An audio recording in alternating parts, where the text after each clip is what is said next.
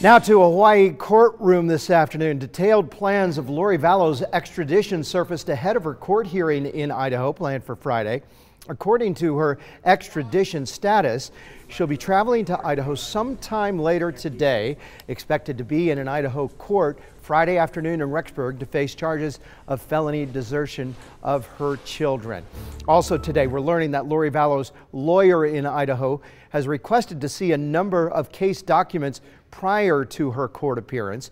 For more on this now, Tammy checks in with more. Tammy? Well, Mark, another court filing today shows that two Eagle attorneys will join Lori Vallow's existing defense team. That team is based in Meridian. These lawyers are asking for two things. They want her $5 million bond reduced, which will likely be discussed at her next court hearing on Friday.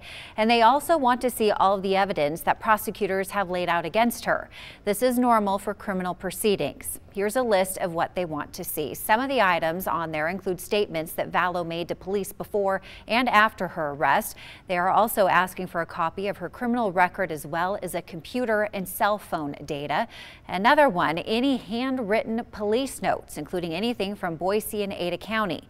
They also want dispatch tapes from every call in connection to this case and any surveillance, eavesdropping, or wiretapping records. And this one is a big one. They are asking to see if prosecutors plan to charge Vallow with any other charges. Vallow is expected to be heading back to Idaho tonight. We expect more information to come out at her next court appearance on Friday, Mark. And we will be there when that happens. All right, Tammy, thanks.